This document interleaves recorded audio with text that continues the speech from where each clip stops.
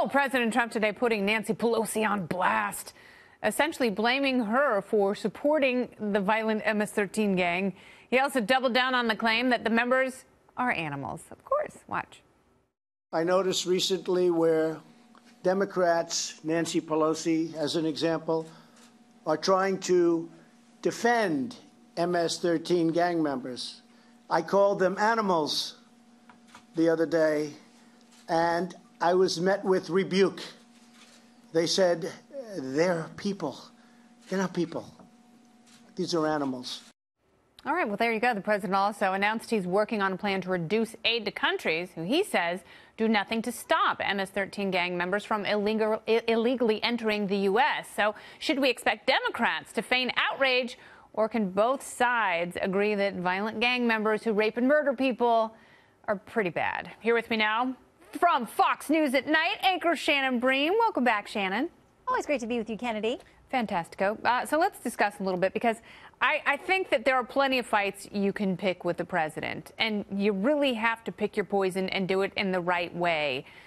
Nancy Pelosi defending MS-13 gang members, I want to pull her aside and say, Nancy, they're not going to vote for you. There's nothing you're going to say to this group of people. There's nothing that you can't charm your way into their personal ballot boxes.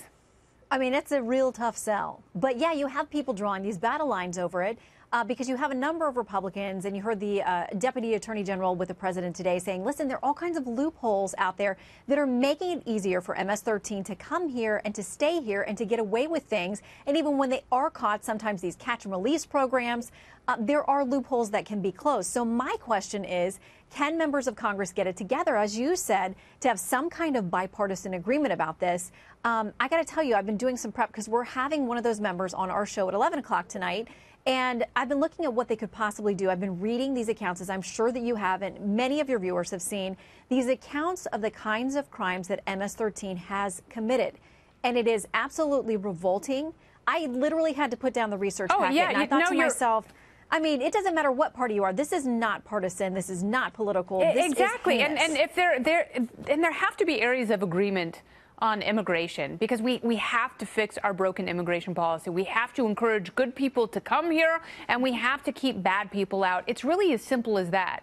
And this is one of the few areas where people can come together and say, these are not the kind of people we want in our country. We don't want them in our prisons. We don't want them harming children. And the ways that they dismember or beat and kill, especially teenage boys who aren't affiliated with the gang. I mean, it's really disturbing. So, you know, it's okay to say these are the kind of people we want to come out, we don't want in the country. That's number one. Number two is you don't want Republicans to be tarred with the perception that they are saying that all immigrants, illegal or otherwise, are like MS-13 members, because that is not true. This is a very small, violent, horrific minority of people who try to come into this country and do awful things in order to, you know, terrorize people. And they're really no different than terrorists, that mentality. But that is not the majority of people who are coming here to seek a better life.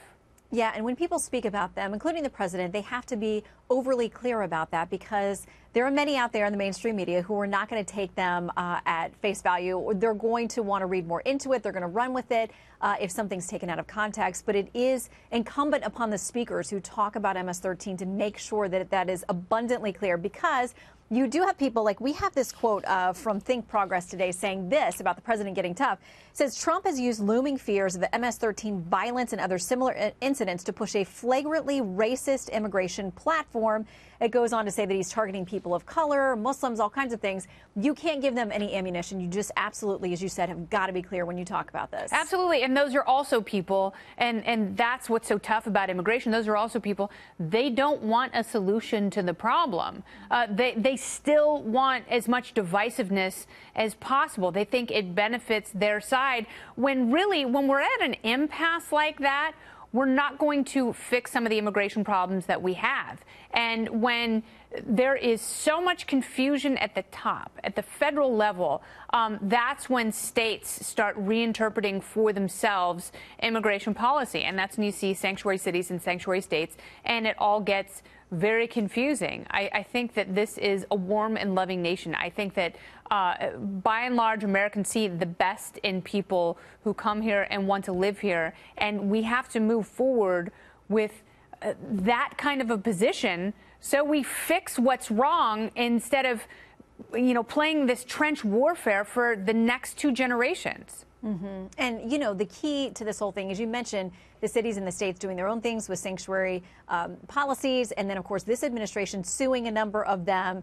You have numerous court battles, and the biggest one of all, of course, is still pending right now at the Supreme Court. We're waiting any day for the opinion on Travel Ban 3.0. And these folks say this is a perfect example of showing that the president doesn't just care about immigration and keeping out bad guys, that he wants to lock down this country, lock down the borders to anybody who's not like him. And that's what Travel Ban 3.0 is about. So there's so much political heated rhetoric that gets involved with policies that it makes it really tough to have a good, substantive, reasonable conversation.